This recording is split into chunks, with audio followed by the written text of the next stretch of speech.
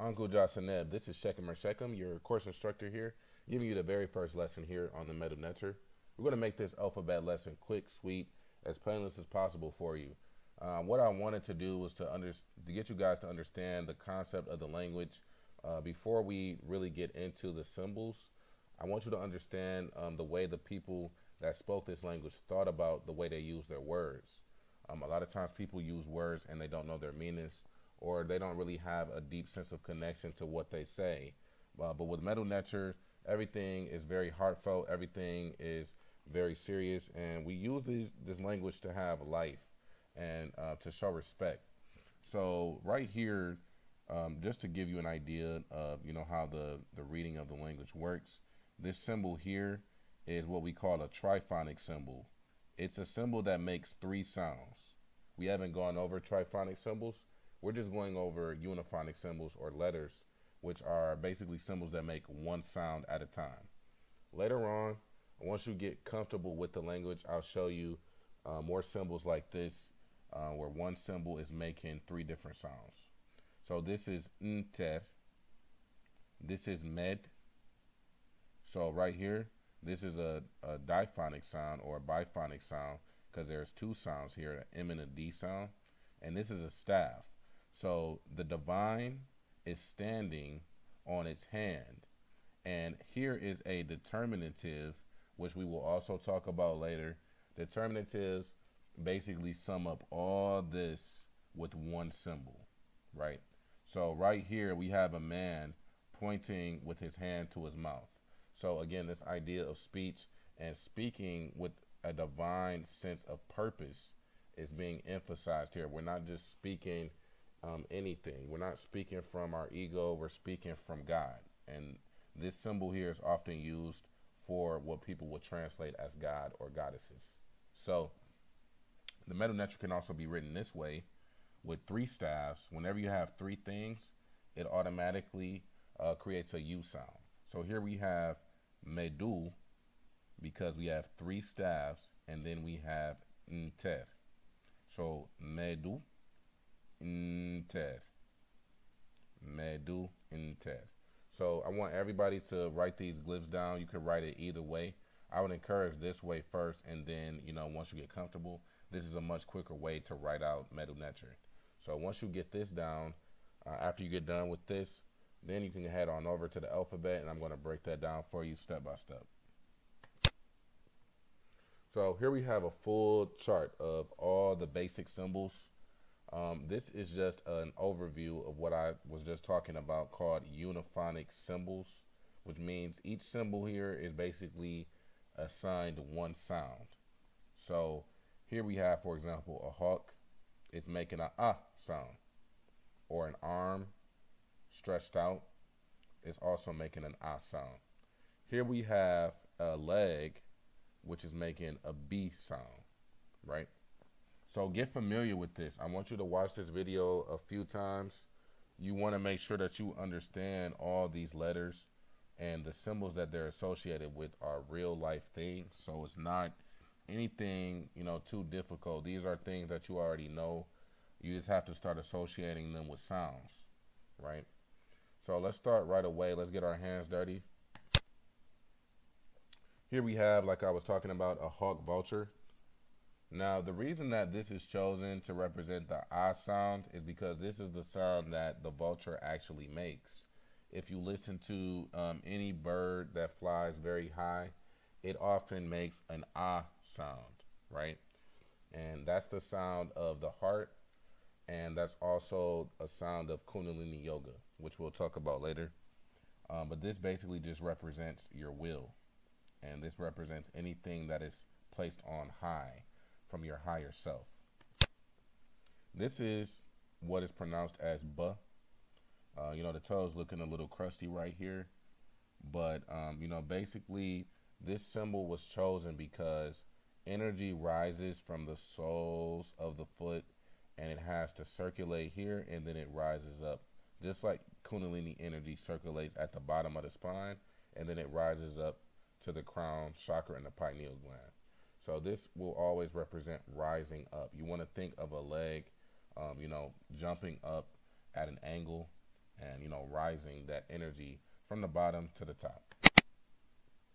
Whoa, sorry about that. So here we have D, which, as I showed you, it is represented by the hand. And also here we have the A sound, which you'll often see. So this is often used for offerings or for giving things. And it just represents being open not only to just giving, but also to receiving. The cool thing about the E, I, and the Y thing, we don't have all that confusion like English. Basically, this is a soft I sound. So E, it's a reed. And if we want to have a Y sound, we would just do two I's together. So two reeds, and use one symbol for the same letter, for two different letters, I'm sorry. And it's very easy to pick up on with some practice. Here we have the F sound, or the F sound. This is made by a viper snake, and this will also represent masculine energy. This represents masculine energy because viper snakes are very active. They're very vicious. They hunt down their prey for hours at a time. So later on, when we start writing out actual sentences, you'll see more and more of these because these are used to represent the masculine pronoun. Here we have a very simple jar stand. So the jar will be placed on top of this, and this is pronounced G or G. Here we have H, which is just twisted flax. This symbol basically represents Kundalini energy as well. It's very similar to the Caduceus. This also represents infinity, and it also represents the yin and yang. Here we have the J sign, which is a serpent. Now, this is a very interesting symbol because the serpent is often shown in the Medu Neter with his mouth open, as you see here. And it's always related to speaking. So whenever something is being spoken or you're writing about somebody talking, you're going to use this symbol right here. And this is also the origin of the Adam and Eve story where the snake talked to the woman. More on that later. Here we have the K sound, which is a hard C sound. And again, we don't have all that confusion between C's and K's. K is treated as its own separate letter. And this right here is just a bowl.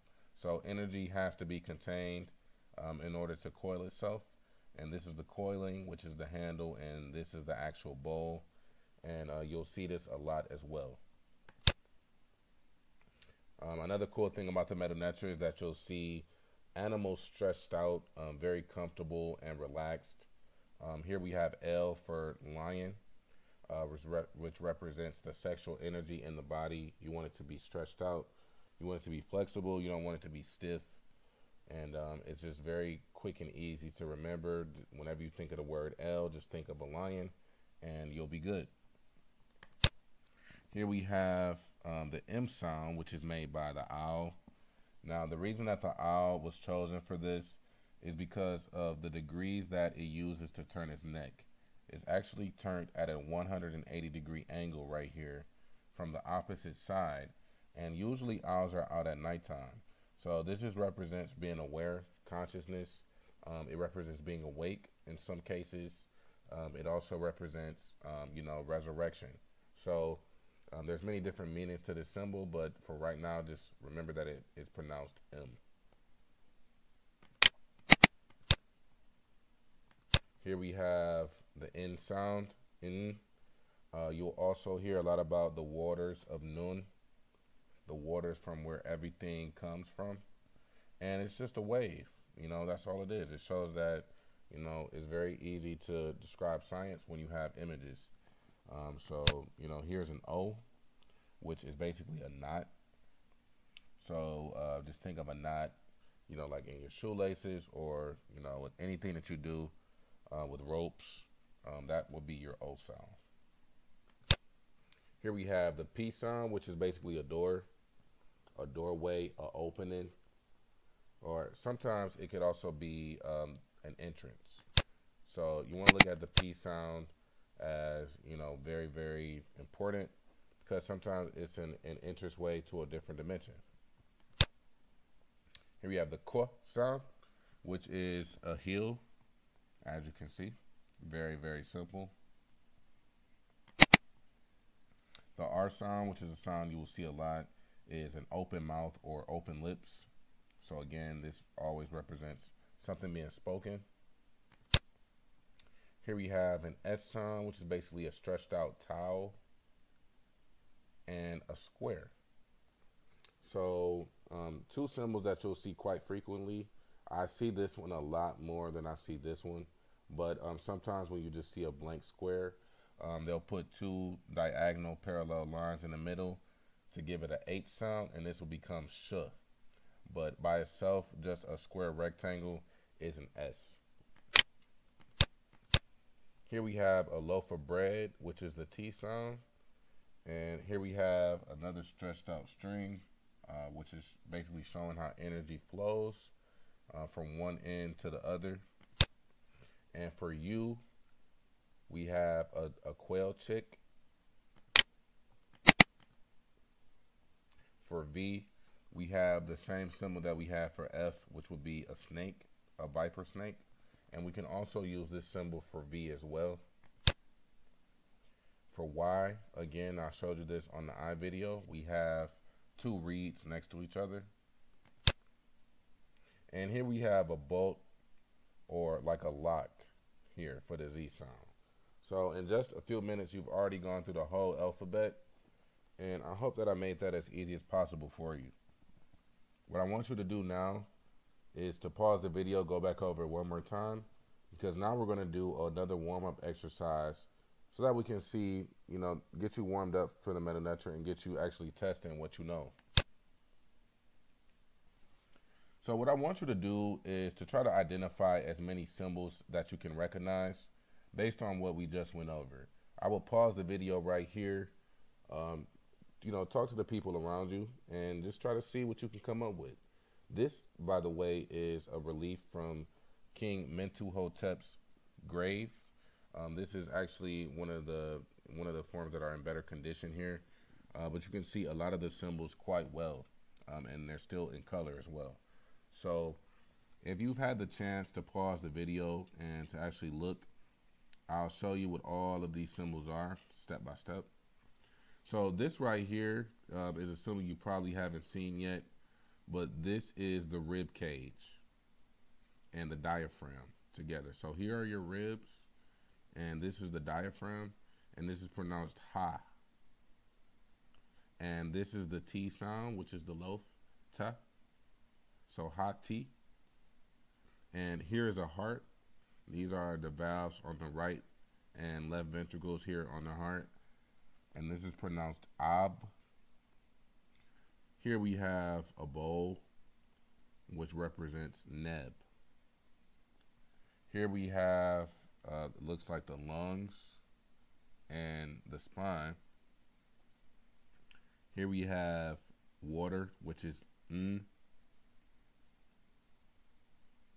Here we have a bowl, which is a k sound.